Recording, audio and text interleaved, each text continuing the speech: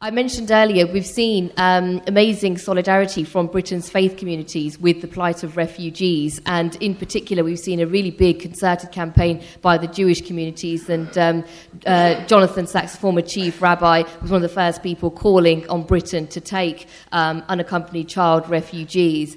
And so it's the Jewish communities who have, from following the experience of the Holocaust and pogroms in the 19th and 20th century, who truly understand the plight of refugees today. So I'd like you please to give a very warm welcome to Rabbi Lee Wax, who is also one of the vice chairs of Stand Up to Racism. Thank you very much.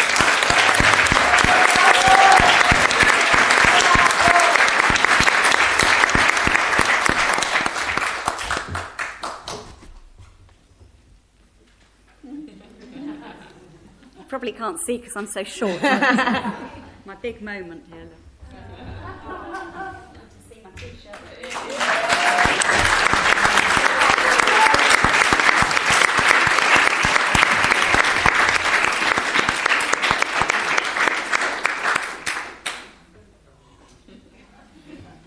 That's my speech. Friends, it's a great privilege to be speaking here this evening. Two newspaper quotes to start with. First, a headline: refugees get jobs, Britons get dole. Second, from a newspaper article proposing that the dirty, destitute, diseased, verminous and criminal foreigner who dumps himself on our soil shall be forbidden to land. Well, you'd be forgiven for thinking I'm reading quotes from today's Daily Express. In fact, the headline dates from 1938, and the article was 1905. And they weren't talking about Syrian refugees, although they might just as well have been. They were talking about what the Sunday Express in 1938 described as a big influx of foreign Jews overrunning the country. And I don't know if you saw the ghastly headline in yesterday's Daily Express. I don't know what I've got against them today. But yesterday they were running a front page which read, EU threat to family life. And the article said, I didn't buy it, I read it online, the article said that mothers were leading us out of Europe because of the damage that immigration causes to family life. Where do they find this stuff? When my grandparents fled here in the early 1900s from Poland and Russia, they came with so many others who were fleeing persecution and starvation, and they came in fear. Here, thank God, they found refuge. They were able to painstakingly rebuild their lives. But they also found themselves hated again, attacked as aliens who were infesting England, swamping whole areas once populated by English people, and that's a direct quote from the Bishop of Stepney in 1902, and as turning this country into the dumping ground for the scum of Europe. A popular anti-alien movement at the time, the British Brothers, said, "This is England, not the dustbin of Russia and Austria."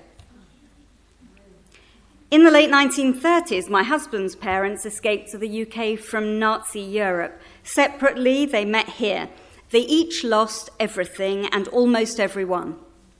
They met here, they married here, they started again, and they actually did very well, but they lived with the grief and the emotional scars for the rest of their lives. Yet they always considered themselves the lucky ones.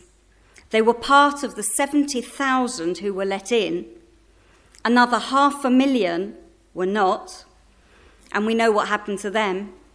Because of racism, xenophobia, British immigration policy, and public opinion.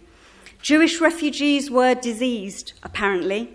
They worked for less. They took our jobs.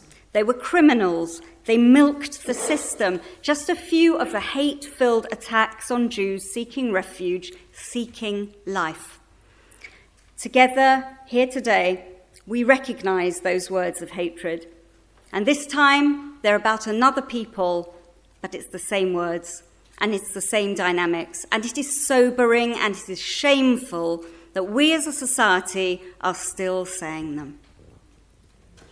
My refugee grandparents and my in-laws were deeply patriotic, deeply grateful all their lives to the UK for saving their lives. So too all the Jews allowed in, some of whom are still alive today. Nearly all Jews in the UK today are refugees themselves or direct descendants from refugees. 70 years later, the Association for Jewish Refugees still exists, supporting the second and the third generations, which have been affected by the cataclysmic loss of family and 1,000 years of life in Europe. So when Jews see refugees, we recognize them. We recognize the loss, we recognize the desperation, the fear and the displacement.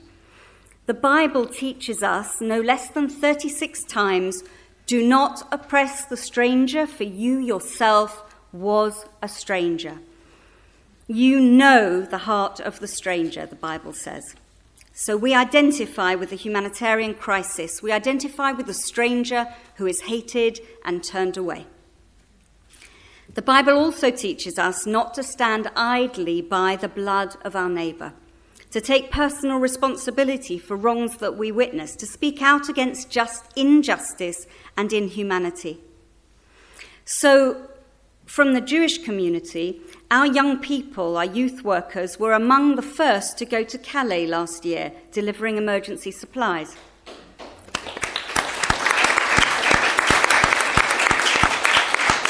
Our Rabbi's human rights group, Tselem, of which I'm a member, and our chief rabbi, have begged the government to act with moral courage and urgently offer asylum to more people. Members of the Jewish community have offered to help find homes, jobs, food, clothing and education for more refugees. After all, we said, we know the heart of the stranger. Since last September, the Jewish community, through World Jewish Relief, the people I got my T-shirt from, have now raised over £900,000 for Syrian refugees.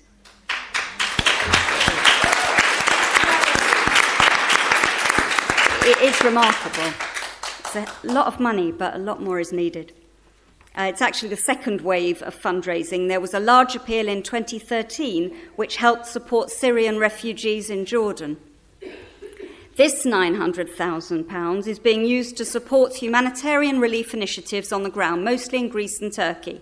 Shelter, food, sleeping bags, in the winter it was raincoats, tents, healthcare, emergency medical treatment. They patrol the shores for the new boats coming in. They give hypothermic blankets when they do. There's a women's centre in Turkey that they run, offering medical and psychological support, especially for women victims of sexual violence. Centres and offering legal responsibility for 200 unaccompanied minors. Working with local partners, including Praxis and the International Blue Crescent. There's much more, it's a very long list, but the list of what's needed is still greater. We cannot stand idly by the blood of our neighbour. We have to play our part.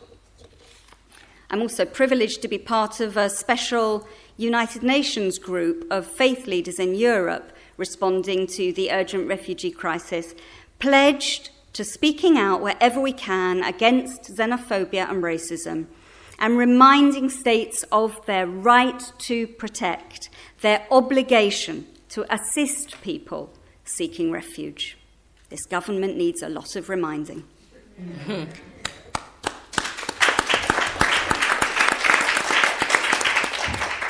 Refugees are the victims of evil, not the perpetrators of it.